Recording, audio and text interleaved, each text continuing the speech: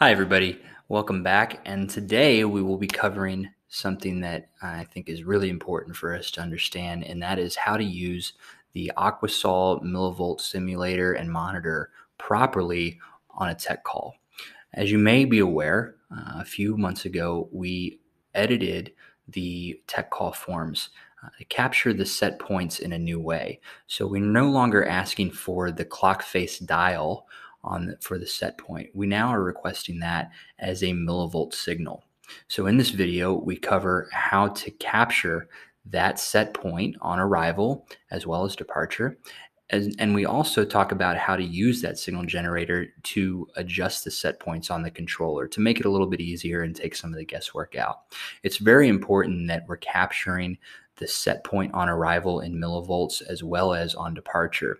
This helps us to understand if something has been messed with while we're not there or if something's going wrong with the controller. So please, please, please watch this video. And if you have any questions, post them in the comments below. You can also put your questions in Slack, or if for some reason you're uncomfortable with your question, feel free to send it to me as a direct message in Slack, a text message to my cell phone, 713-202-6858, or an email to kmccauley@poolsure.com. Thank you.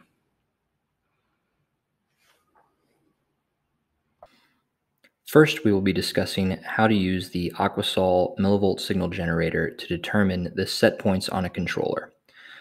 The first step is to make sure that the signal generator is powered on by selecting both of the power switches on either side of the unit, and then making sure that the pH output cable is connected to the pH BNC on the controller, as well as the ORP output on the ORP BNC for the controller. We then make sure that both of the selector switches on the front of the signal generator are set to simulate. This will allow us to send a millivolt signal to the controller. I'll begin with the ORP channel. By turning the knob on the ORP channel of the signal generator, I'm able to simulate a signal until I find the point where the ORP feed channel is turning on and off. Here we find that it's turning on and off at 700 millivolts. Next, I will use the pH channel to find the point where the controller is turning on and off for the pH feed channel. Here we find that it's turning on and off at negative 28 millivolts.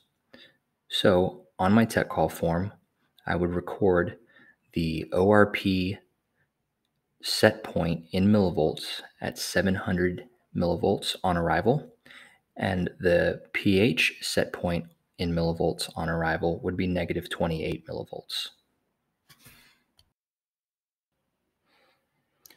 Next, we'll be discussing adjusting the set points using the signal generator. Before the signal generator was introduced, technicians would have to adjust set points by moving the knob, the number of millivolts offset they would like from what the probe was generating. Now, with the signal generator, we can simply send a signal for the exact set point we're looking for and adjust the controller to turn on and off at that point.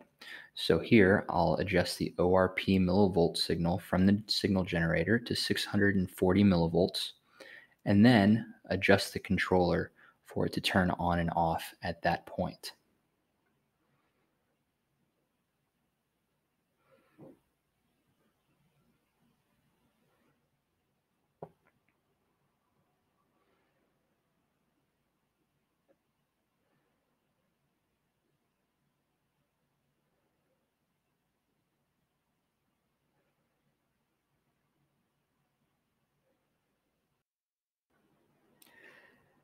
Now we'll use the signal generator to adjust the pH offset.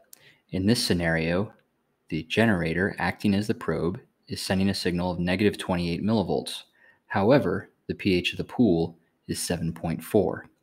So we will offset the millivolt reading by 6 millivolts to negative 34 millivolts, and then adjust the controller to turn on and off at that reading.